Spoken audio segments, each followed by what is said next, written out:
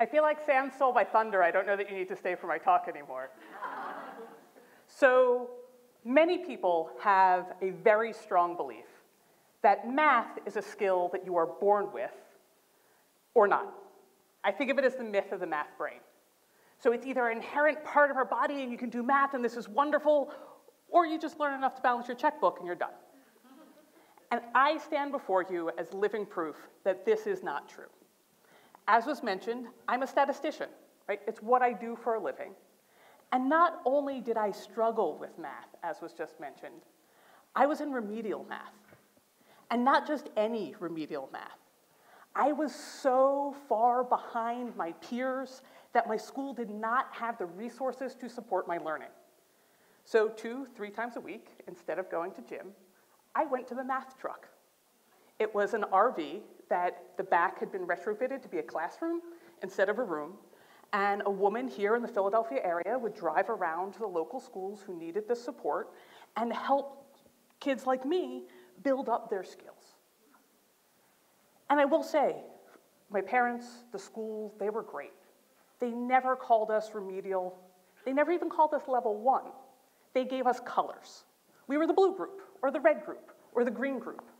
And so we had no idea what level we were.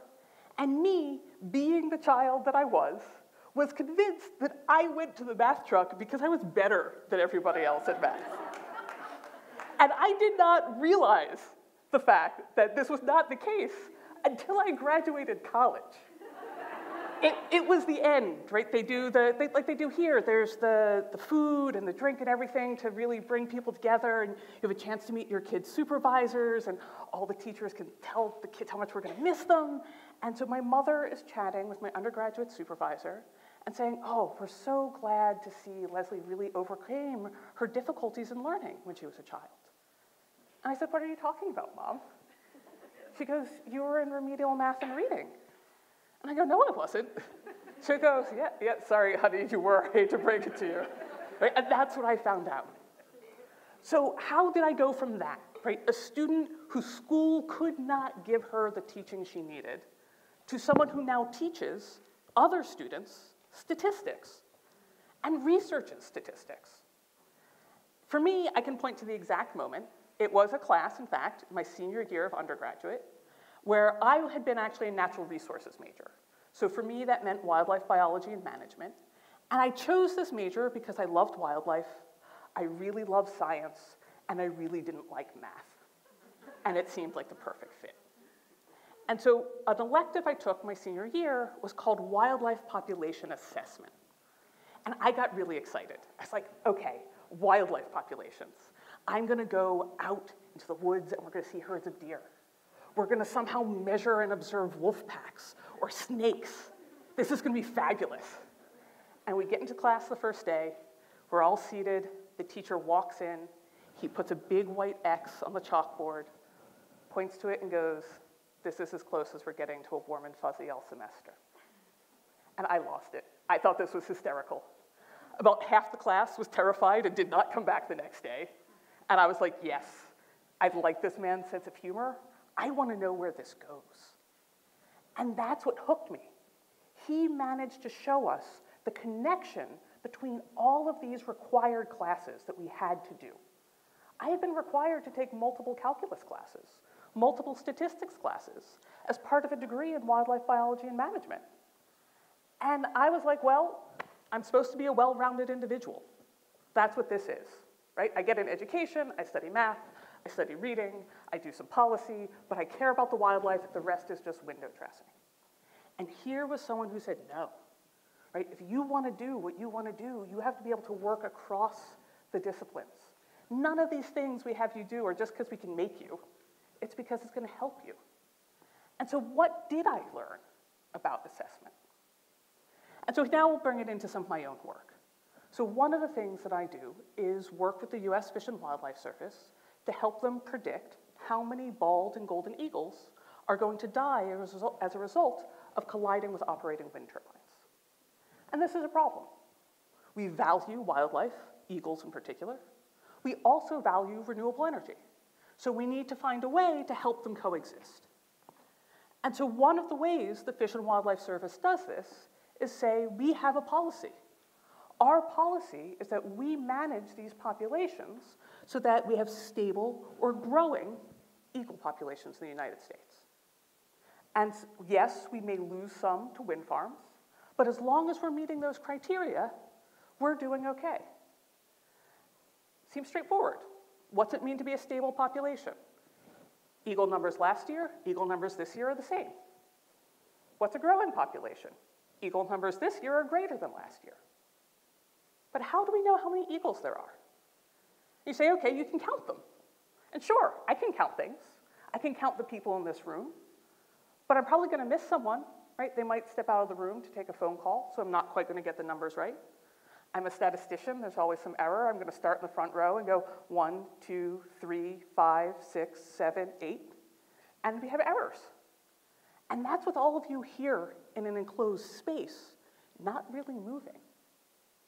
Now imagine if I'm trying to count every single eagle in the United States.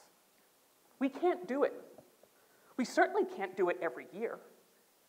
But what we can do is count some of them. So biologists who are trained go up in small aircraft flying at low heights, and these aircraft take what are known as planned paths, known as transects, and they look out the windows, and they count how many eagles do I see? How many eagle nests do I see? Community scientists, people who like birds, go out as part of planned programs every year to the same locations at the same time and record not only the birds they see, but the ones they hear. And I can use these partial counts to get estimates of how many there are. So that I can say, all right, I know how many we saw, I know how hard we looked, I know how good some of our observers were, I know the areas that we covered.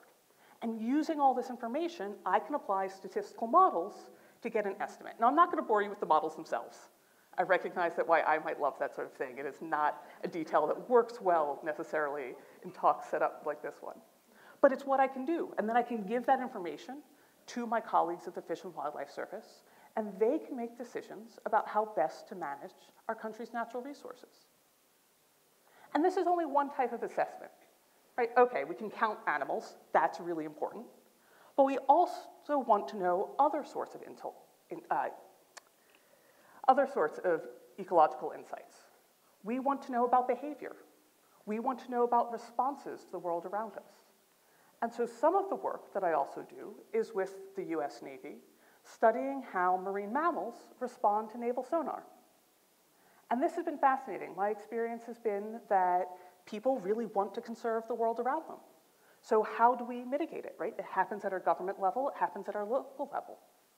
And if you thought that measuring eagles was hard, we're talking about species, some of which can literally dive to 3,000 leagues under the sea, right? So yes, we can go out on a boat and see them at the surface, but they spend most of their time underneath the water, where we can't see them. We can't see them feed, we can't see them mate, we can barely see them move. And yet, we want to know how many there are. Have they recovered from the whaling that used to occur? And we want to know if their behavior is changing in response to our human actions. And so here, again, biologists have collaborated with other scientists, with engineers, with software developers, to build what we think of as, we call tags.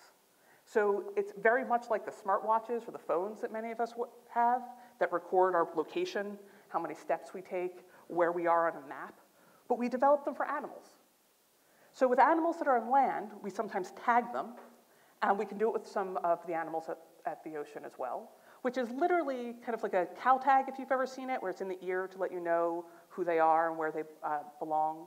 If you ever do hunting, right, you deer tag to again let the hunting people know that you legally caught that.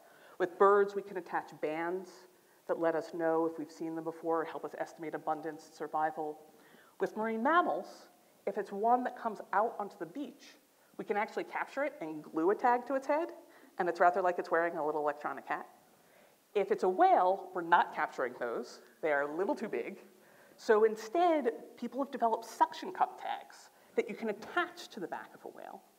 And then when it dives away from us, the tag can record information such as where it's going, how fast it's going, how deep it went, the sounds the whale is making, the sounds the whale is hearing. Some of the more advanced tanks can even get pitch and roll. And so we can learn all of this information that we would never be able to see with our own eyes. And some of that information is, I hear sound made by people, what does the animal do? Does it leave the area? Does it stay? Does it stop foraging? Does it run away? Does the behavior change if it hears the sound halfway through when it's eating? Does it just stop and go, oh, now I'm done, and leave? We can learn this from the information we get from those. And that doesn't necessarily need a statistician. So what part of that involves me?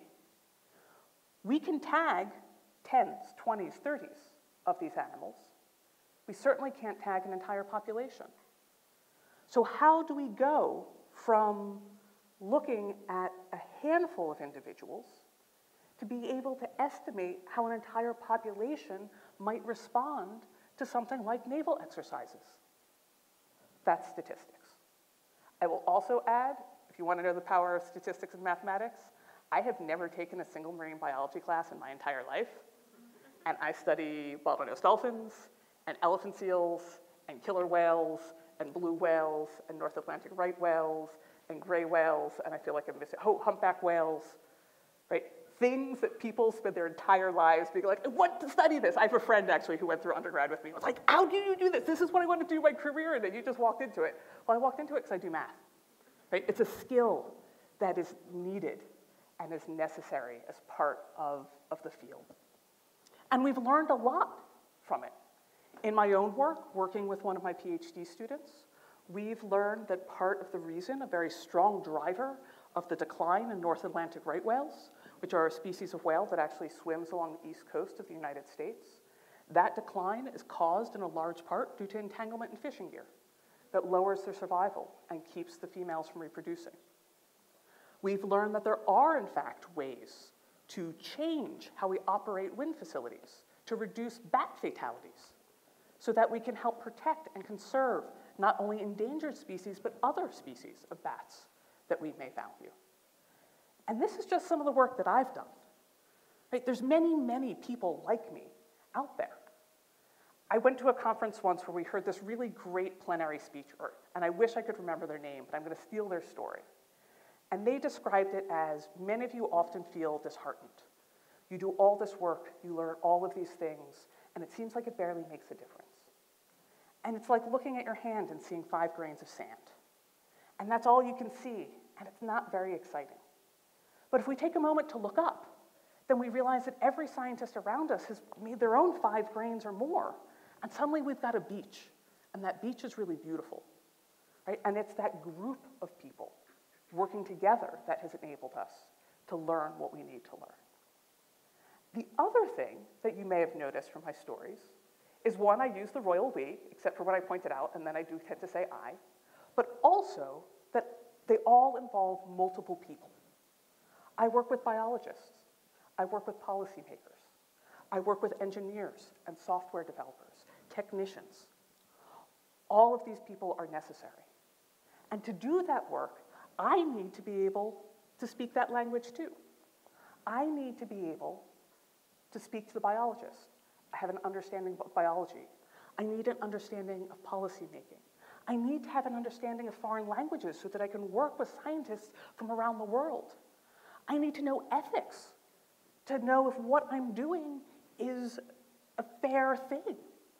I need to understand philosophy in terms of how I design my studies. Right? I need that broad education, because if all I was trained in was in statistics, one, I certainly wouldn't be up here talking to you, or if I was, you'd all be asleep. But I also wouldn't be able to talk to that many people. Now, I can't be an expert in all of those things. Right? It's not possible for one person to do all of that. And so it is the collaboration. It is the working across disciplines and that willingness to build those bridges and not see the world around us in categories that really leads to good science. So I'll leave you with this. What is the equation for better understanding of ecological systems? It's that the sum is greater than its parts. And that if we want to understand the world, we've got to do it together. Thank you very much.